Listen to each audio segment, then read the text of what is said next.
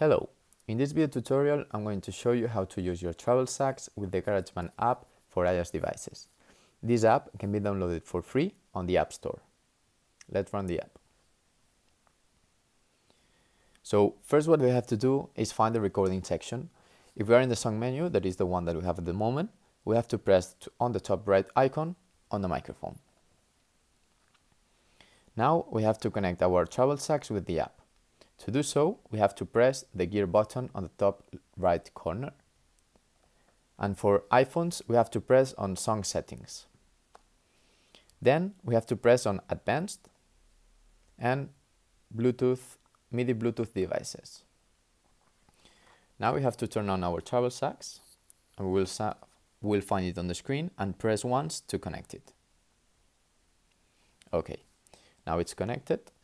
So we have to press on the second button on the top left corner here, and here we will find all the instruments and the sounds that are available for the GarageBand.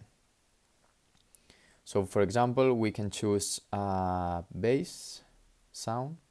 So here on the bass we can press on more sounds to find all the different sounds that we have for bass, and we will select the P bass, for example. Okay, so now we are ready to play.